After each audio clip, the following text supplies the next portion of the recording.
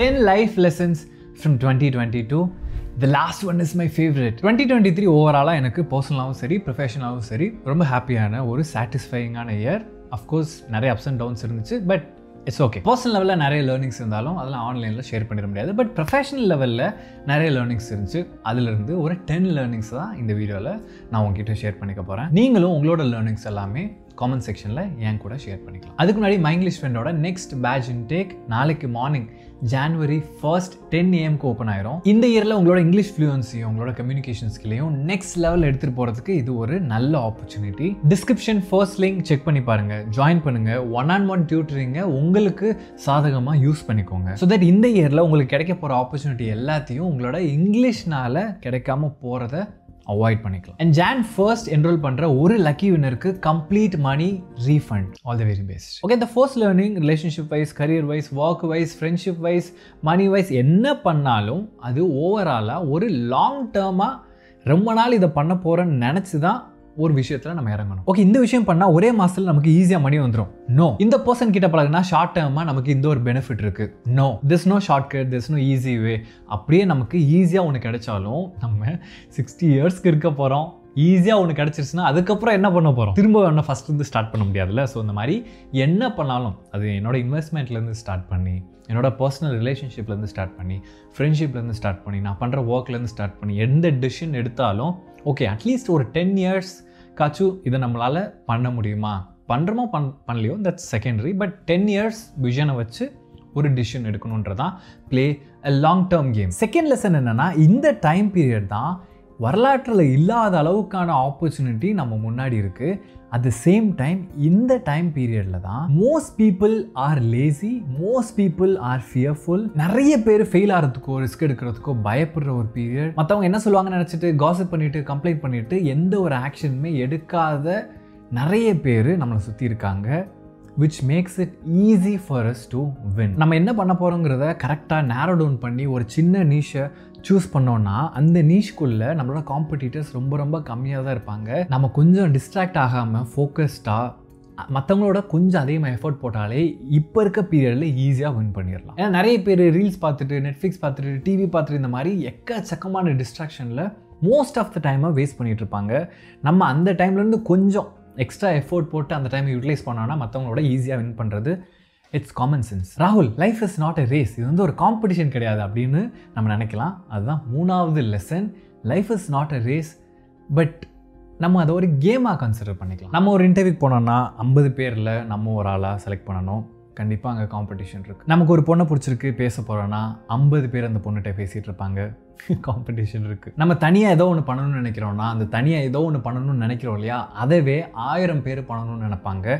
அவங்க எல்லாத்துலேருந்து நம்ம தனியாக தெரியணுன்னா காம்படிஷன் இருக்குது. இந்த மாதிரி நம்ம என்ன பண்ணாலும் காம்படிஷன் இருக்க தான் போகுது. அதை நம்ம ஒரு ரேஸாக நினைக்கிறதும் ஒரு கேமாக நினைக்கிறதும் நம்ம கையில் தான் இருக்குது. நான் ரேஸாக நினைக்க மாட்டேன், ஒரு கேமாக நினச்சிக்குவேன். ஏன்னா நம்ம ஒரு ரேஸாக நினச்சோன்னா மற்றவங்க கூட கம்பேர் பண்ணணும், மற்றவங்கள எப்படி பீட் பண்ணலாம், இந்த மாதிரி தான் நம்ம தாட் போவோம்.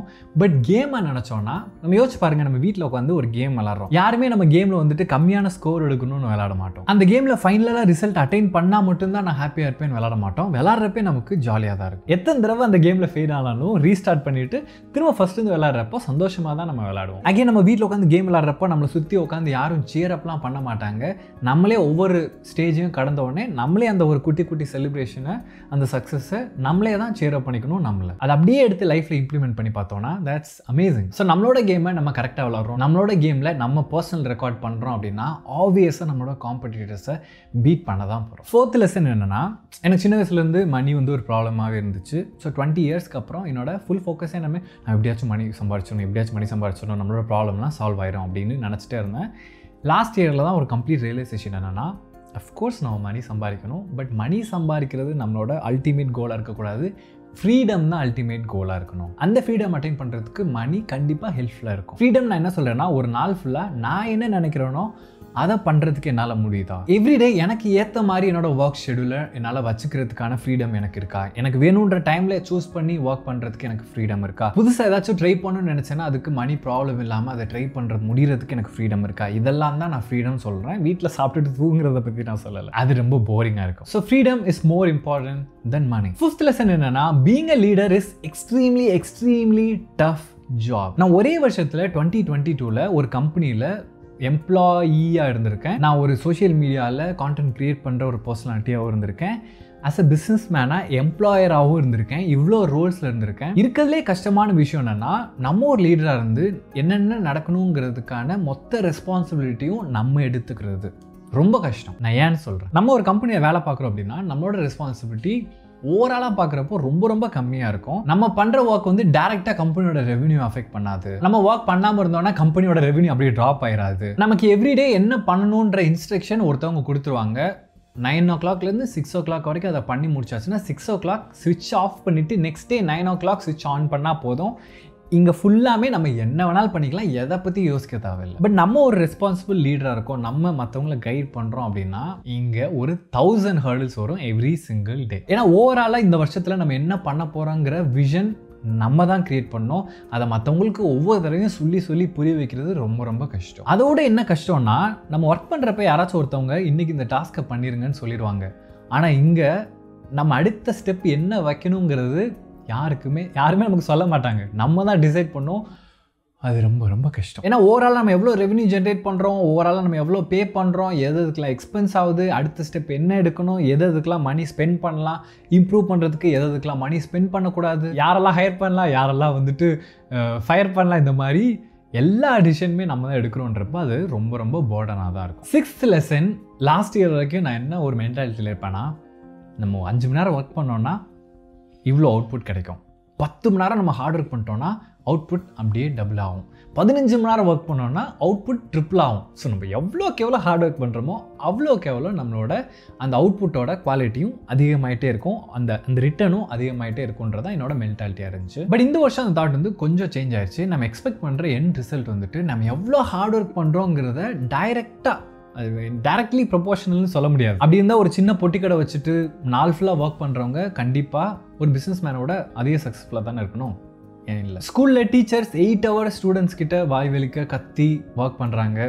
பட் அதை விட 4 hours ஒர்க் பண்ணி அதை விட ஒரு 10 times அதிகமாக ஏர்ன் பண்ணுற பீப்புள் இருக்காங்க இல்லையா. ஸோ கிளியர்லி நம்ம எவ்வளோ ஹார்ட் ஒர்க் பண்ணுறோமோ அதுக்கு எக்ஸாக்டாக ஒரு அவுட்புட் கிடைக்கும்னு எக்ஸ்பெக்ட் பண்ணுறதே ஈக்குவேஷனே தப்பு. ஸோ அப்போ எது முக்கியம்னா கண்டிப்பாக ஹார்ட் ஒர்க் முக்கியம். பட் யாரு கூட ஒர்க் பண்ணுறோம், எங்கே ஒர்க் பண்ணுறோம், எதுக்காக ஒர்க் பண்ணுறோம், இந்த மாதிரி நிறைய ஃபேக்டர்ஸ் இன்வால்வ் ஆகிருக்கு நம்மளோட அவுட்புட்டை மேக்ஸிமைஸ் பண்ணுறதுக்கு. So end result is very very important then how heart we work. 7th lesson என்னென்னா, நம்ம என்ன பண்ணாலும் அதை ஒரு கோலாக கன்வெர்ட் பண்ணாத வரைக்கும் அந்த விஷயத்தை நம்மளால் பண்ணி முடிக்கவே முடியாது. ஏன்னா ஒரு கிளியர் கோல் இருந்தால் மட்டும்தான் அந்த கோல் அச்சீவ் பண்ணுறதுக்கு ஒரு பிளானை நம்ம கிரியேட் பண்ணுவோம். அந்த பிளான் மூலயமா over the period of time கொஞ்சம் கொஞ்சமாக அச்சீவ் பண்ணி அந்த கோலை, ஏன்னா நம்ம இப்போ எங்கேயாச்சும் போகணுன்னா அந்த ரோட் மேப் இருந்தால் மட்டும்தான் நாங்கள் போய் கரெக்டாக சேர முடியும். எங்கே போகிறோன்னு தெரியும், ஆனால் ரோட் மேப்பே இல்லை அப்படின்னா நம்ம கடைசி வரைக்கும் போக மாட்டோம். அதனால ஓவர் டைம் நம்ம கோல் செட் பண்ணுறப்போ என்ன கோல் வந்துட்டு கிளியராக கிறிஸ்டல் கிளியராக இருக்கணும்.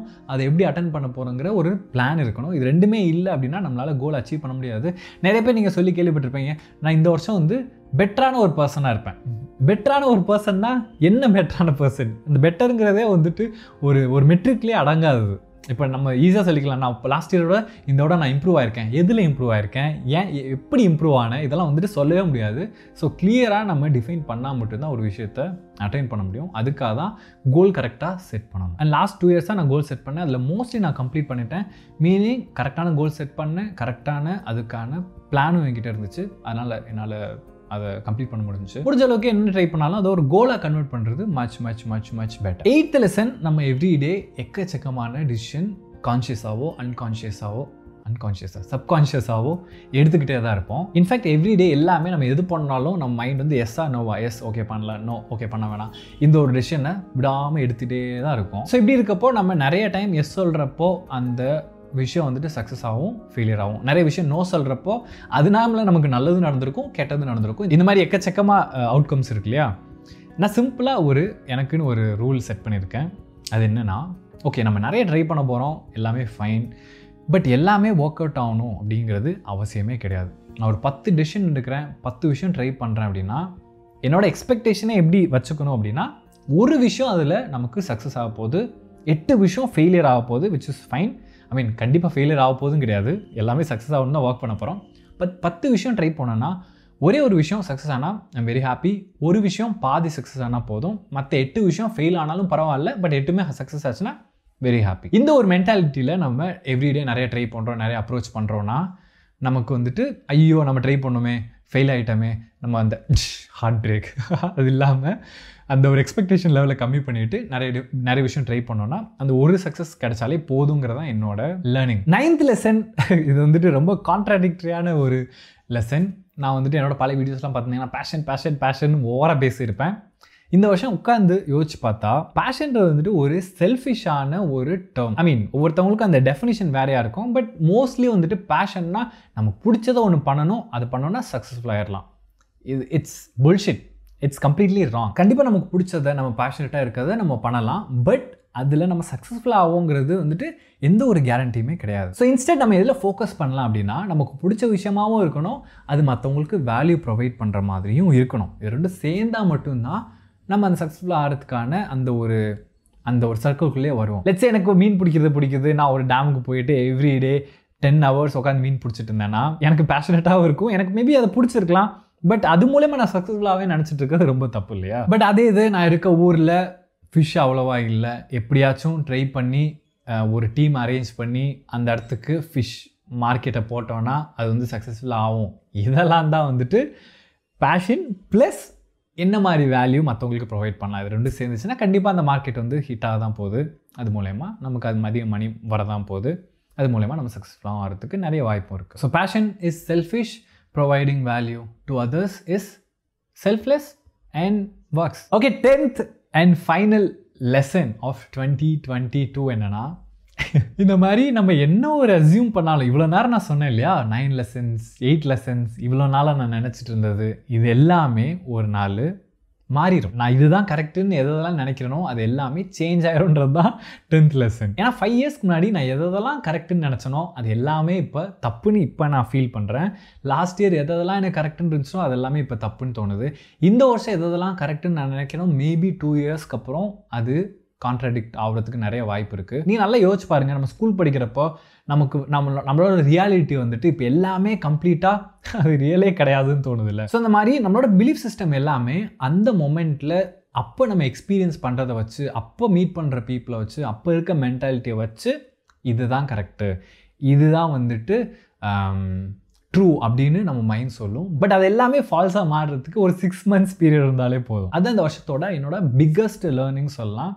எல்லாமே ஒரு நாளைக்கு மாறிடும். நம்ம இன்றைக்கி எதெல்லாம் சரின்னு நினைக்கிறோம் அதெல்லாம் நாளைக்கு தப்பாக மாறும். இன்றைக்கி எதெல்லாம் தப்புன்னு நினைக்கிறோமோ அதெல்லாம் நாளைக்கு சரியாக மாறத்துக்கு 100% சான்ஸ் இருக்குது. தேங்க்யூ ஸோ மச் ஃபார் வாட்சிங் 2022ஓட த பிக்கஸ்ட் லேர்னிங். உங்களோடது என்ன ப்ரொஃபஷ்னலாக, ஓகே பர்சனலாக கூட இருக்கலாம், எதுன்னு கமெண்ட் செக்ஷன் மென்ஷன் பண்ணுங்கள். And my English friend check பண்ணுறதுக்கு மறந்துடாதீங்க. I think 2 to 3 daysல complete slots முடிஞ்சிடும். அதுக்குள்ளே நீங்கள் என்ரோல் பண்ணிக்கலாம். All the very best. நம்ம நெக்ஸ்ட் வீடியோவில் பார்க்கலாம். See you. Do what you love. No, it doesn't work all the time. Do what is right. Limited time. Rahul.